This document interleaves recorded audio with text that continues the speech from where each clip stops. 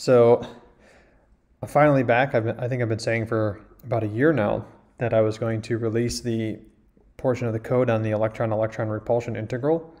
So I am still super busy, but you know, I was just going through my channel the other day because it had been so long, and I just realized that I had been telling people that I do have the code, but the video is not made. Sometimes, like last year, I was like, hey, the video's coming next week. Obviously it didn't come next week, more like next year. Anyways, so I've been just telling people I'm busy and I haven't forgotten. So I do want to talk about just at least show you guys and walk you through it quick. So I found my old file on my old laptop. I've switched to a Mac now.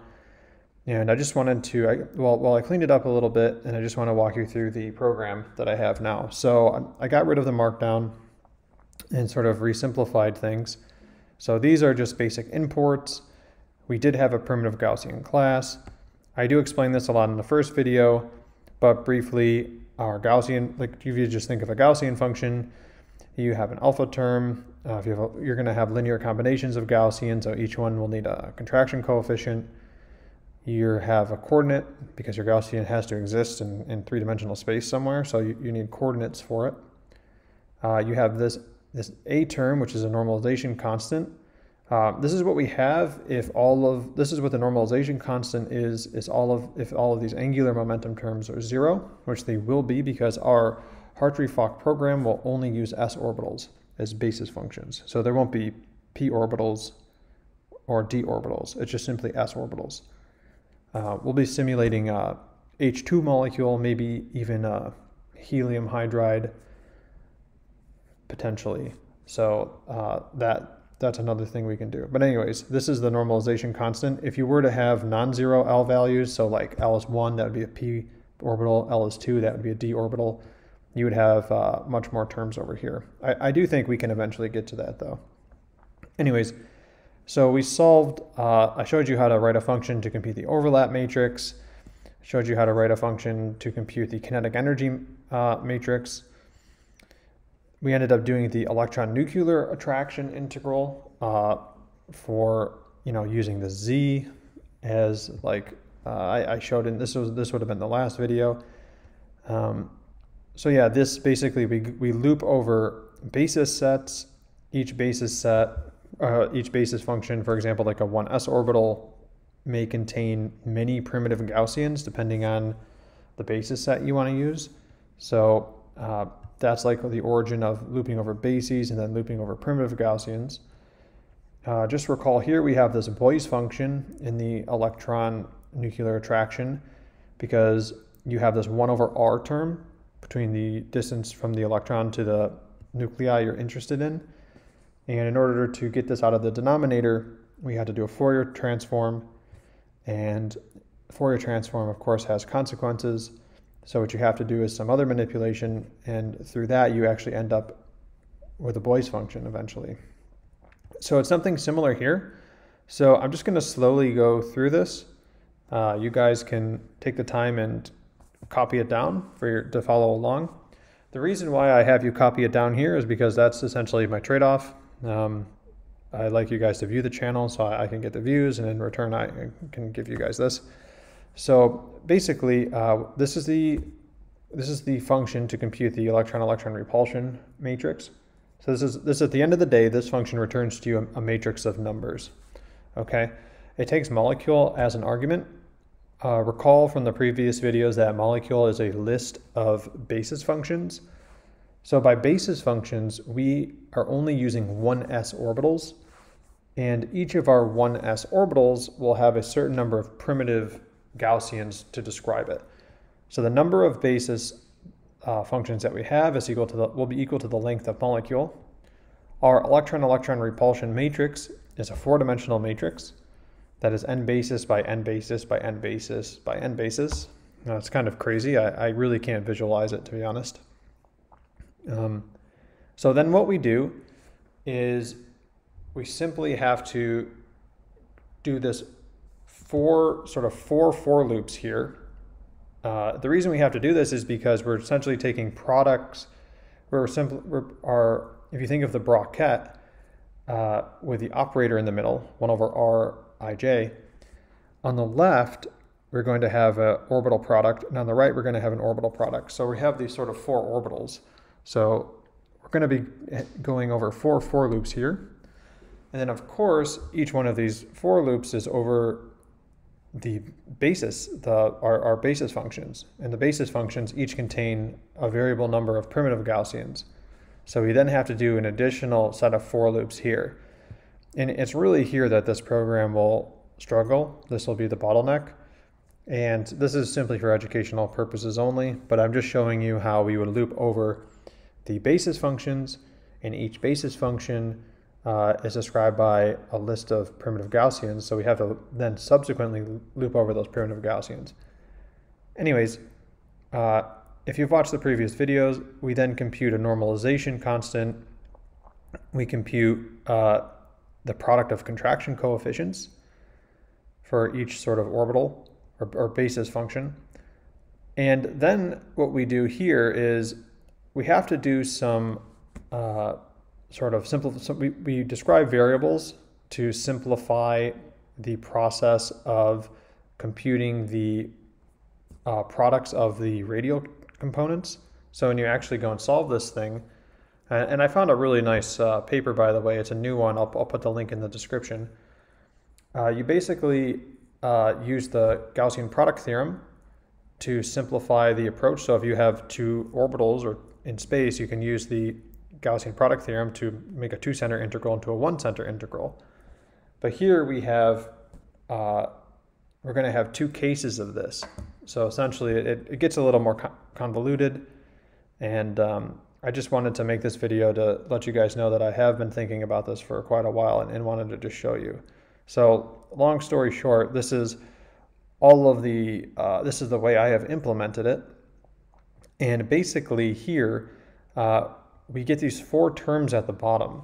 And these terms are only dealing with the radial component. So this is essentially what we'll be using for our s orbitals. Also, you have this Boy's term here. This term, again, arises from the fact that we had this 1 over Rij term, and we wanted to get that out of the denominator. So what we did was we took the Fourier transform, and then once we had this Fourier transform, that has some consequences. We still have some terms in the denominator we don't want to be there. So we end up figuring out that we can use this Boy's function. This is like really complicated math that I probably couldn't have done without having read it somewhere else. In the event that we do want to describe higher order angular momentum terms, such as p orbital or d orbital, there will actually be 3 additional terms here. But since we're only considering s orbitals, this way of expressing the matrix element is sufficient. Okay, so you can see we have this absolutely, I'll zoom out, absolutely massive 8 for loops structure. It's quite crazy. But yeah, this is the electron-electron repulsion integral. And it's going to, the end result is going to be a 4-dimensional matrix. So let's go ahead and scroll down. And just recall what we were looking at before. So we did consider 2 types of Gaussian bases. So the first one was this STO3G basis for the 1s orbital on hydrogen. And the second one was the 631G basis for the 1s orbital on hydrogen. So we have our H2 molecule, and our first, which obviously means we have 2 hydrogen atoms. The first hydrogen atom, we end up having a single 1s orbital, which we use 3 primitive Gaussian functions on.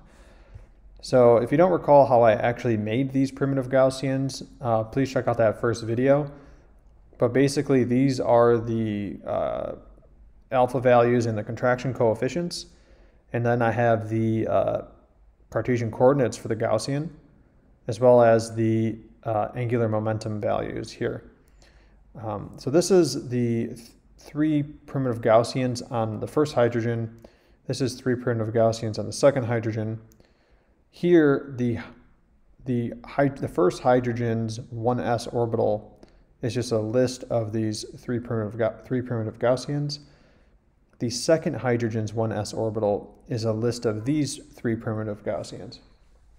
Finally, the molecule is a list of the 1s basis functions. And I then go to print everything this way, if you can see here. So yeah, sorry this took me so long to post this. It has been quite a while. Finally, for this 631G, and I'll run this in a minute, the 631G basis, this actually has the 3 primitive Gaussians on the first hydrogen. It's also got a second primitive Gaussian, but it's actually this primitive Gaussian 2.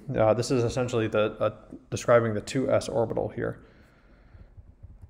And then I have these 4 lists here. So on the first hydrogen, there's a 1s, and on the first hydrogen, there's a 2s. There is no 2s in this basis up here. So the 631G basis has a 1s orbital and a 2s orbital on each hydrogen, whereas the STO3G only has a single 1s orbital on each hydrogen. So there's no 2s orbital.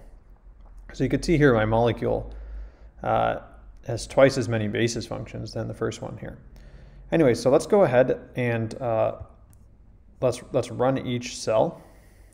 So I'll start here. Let's just go down and run it. Okay, so here's basically what we got. Here's the overlap matrix of the H2 molecule in the STO3G basis, where each hydrogen atom only has a single 1s orbital. So here's the overlap matrix. It's diagonal. It has 1s on the diagonal, and it's got about 0.59 on the off diagonal. Likewise, the kinetic energy matrix, electron-nuclear attraction matrix, and here is the electron-electron repulsion matrix. It's pretty crazy. It is a n basis by 4 matrix. It's kind of n basis by n basis times 4. I honestly have trouble visualizing it, so I just kind of accept it. But yeah, this is it for our system. Now, what if we wanted to do the 631G basis? So let's go ahead here and just put comments around this. And then I'm going to uncomment this one. So this is the 631G basis for the 1s orbital on hydrogen. Let's go ahead and rerun this cell. And here you could see it's much, much larger, right? And this is what's absolutely crazy about this electron-electron repulsion integral or matrix, is because you can see all we've done, the only difference between this 631G basis and this STO3G basis is that in the 631G basis, we simply just have a single extra Gaussian. And it makes such a big difference. We basically have doubled the size of the basis. And although in the overlap matrix, this means we go to a 4x4 matrix. So in the STO3G basis, the overlap matrix was 2x2. And in the 631G, it becomes 4x4. Whereas, and that's easy to comprehend. You go from 2x2 to 4x4, but just think of the scaling. Now we have 4 electron repulsion. It's 4x4x4x4, I think. And that's pretty crazy. Anyways, yeah, I hope this was helpful. And if you're just figuring out these videos now, you can at least get to this step. What I'm actually looking forward to is in the next video, which I do genuinely plan to release soon, in which I will be live coding like we did in the previous 3. We're going to actually take these integrals, or we're going to compute these matrices, and we're going to put them into a self-consistent field cycle and actually solve the Hartree-Fock equations finally.